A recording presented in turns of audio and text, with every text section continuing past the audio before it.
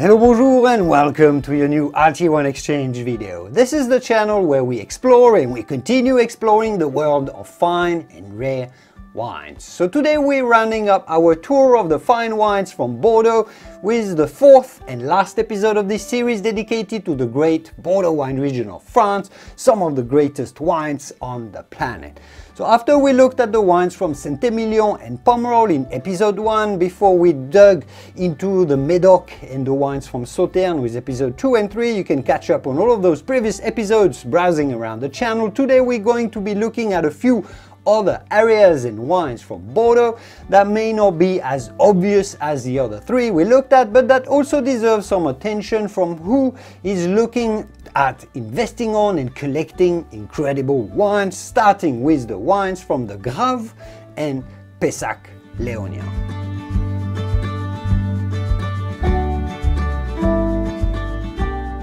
The south of the Bordeaux city, what is altogether referred to as a Graves area, is certainly home to some of the most reputable wines in the whole Bordeaux region. You have to know that historically Graves is considered the birthplace of Bordeaux's high-quality red wines. Properties here had acquired a reputation for producing top wines as early as the 14th century. That's hundreds of years before the Dutch wine merchants and producers famously drained the marshes of Medoc. So the northern part of Bordeaux, of the left bank of Bordeaux, the Medoc, that came to prominence with the 1855 classification that we talked about before, was just virtually a swamp before the 18th century. And all of the top chateaux that we know today that are so prestigious in Medoc, well, didn't exist, while in Graves they did. It's worth having in mind and remembering. But wines from Graves were not classified before 1953, where the official classification happened. That's for their red wines. Some chateaux emerged as Grand Cru Classés, while their dry whites, which are fantastic, and we'll get back to this in a minute, were classified in 1959. Now, later in 1987, a distinct appellation encompassing the northern part of the Graves area, so that's to the south of the city of Bordeaux, was created, the Péssac-Léognan appellation. So this is virtually a newly created appellation. 87 is fairly young for appellations in France, but it encompasses all of the top Grand Cru Classés of the Graves areas. So three things that you need to remember out of this, and I may add a little fourth one as a bonus just for you. One chateau in this area was in fact already classified in 1855, you may remember it, affirming that it had already been identified as early as 1855 as one of the most outstanding wines of Bordeaux, and that's, yes of course, Chateaus, which is in fact one of the 5 Premier Grand Cru Classés, the first growth for their red wines on the left bank, alongside 1855 estates superstars that we know, Chateau Latour, Lafitte, Mouton and Margaux. Its neighbor that is called Chateau La Mission-Aubryon is owned by the same owner, is also a standout feature chateau in this area. Those are by far the 2 top estates to the south of Bordeaux. But beyond those, the best chateaux in this area, Graves and Péssac-Léognan, south of Bordeaux, are the ones classified in 1959. I'll have the list in the video description if you want to see them all and look them up, but look out for the top names such as Chateau Pape-Clement, Aubaïs, Misseau Lafitte or Domaine de Chevalier. Now this area is not only excellent for making red wines, which are generally on a slightly milder and smoother style than those from the Medoc. Here in the Graves the tannins are a little bit looser, so that makes the wines a little bit better, faster at being drunk and enjoyed at a bit of a younger age. But it also makes some of the most extraordinary white wines in Bordeaux, generally with a large proportion of barrel fermented Sauvignon Blanc.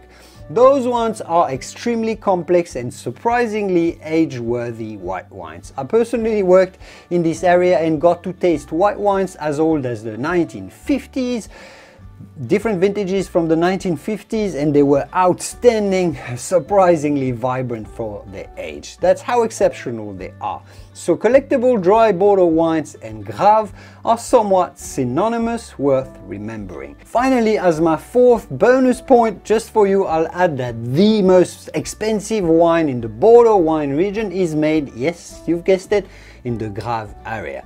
This wine is called the Liber Pater. It's recently overtaken Petrus of Pomerol as the priciest flasks in Bordeaux. Extremely rare wine, very expensive, made from ancient local grape types. Also worth having in mind.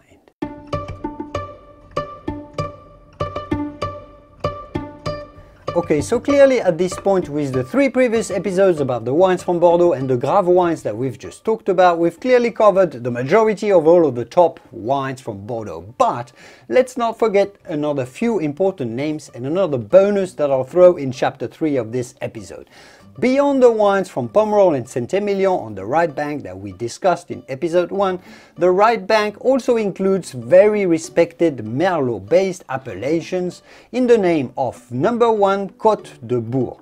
This is a relatively small appellation that's rising in popularity as it offers excellent age-worthy wines of great quality, with one name that stands out as the most reputable estate there, that is called Roque de Cambre. Look out for this one, especially from the Côte de Bourg.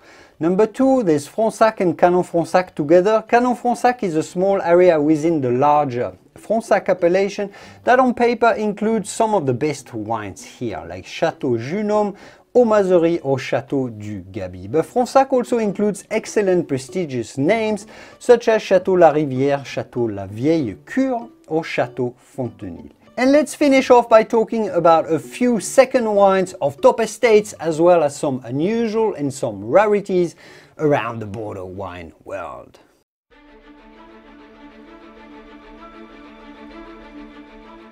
Pretty much every top chateau in Bordeaux makes what we call a second wine or a second label. What happens briefly in terms of winemaking, since I am a winemaker, is that every vintage, each property makes the best possible wine that they can out of every vineyard that they own. Pretty straightforward. Once that's done, they take the best wines they have, they marry them harmoniously, doing what we call the assemblage, or that's the blending, to form the best possible blend using certain proportions of different grapes to reach the perfect balance of body, elegance, etc. in their wine. All of the vineyards that are not good enough to go in the first wine, that is called the Grand Vin or the Grand Wine, go into their second label. Although not as age-worthy or expensive as the Grand Vins, the second wines can be fantastic wines to collect and taste, especially from great vintages where even lower vineyards make outstanding wines, right?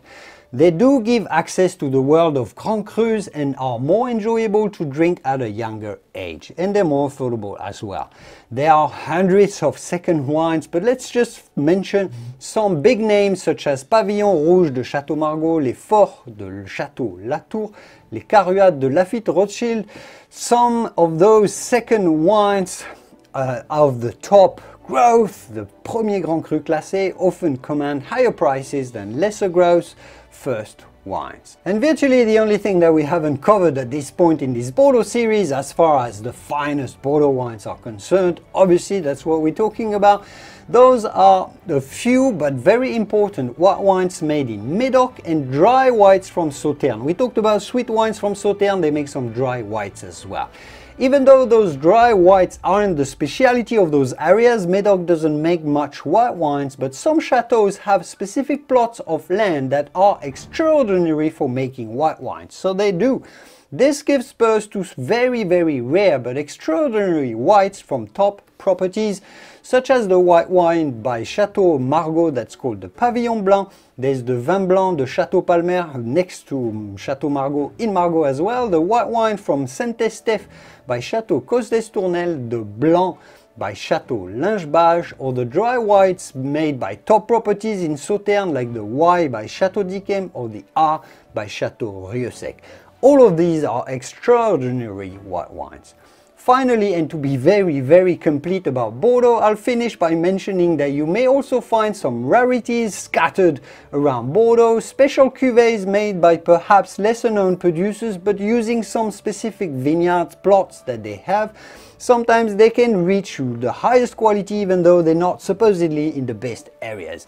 Like some of the garagiste wines that you may find. This is a movement of people that care so much about their specific vineyard that they can reach incredible quality even though they're not necessarily in the best appellations. And there's also this wine made by Chateaus that I made a complete video about. That's just absolutely an outstanding wine. And I'll leave it here for today. Thank you for watching. Next up, I will be talking about Burgundy wines, also some of the rarest and most demanded collectible wines from France. I will see you soon in the wonderful world of the fine and rare wine world on the Alti Wine Exchange channel. Make sure to subscribe if you want to follow up when we talk about Burgundy. I will see you soon in the wonderful world of fine and rare wines. Cheers.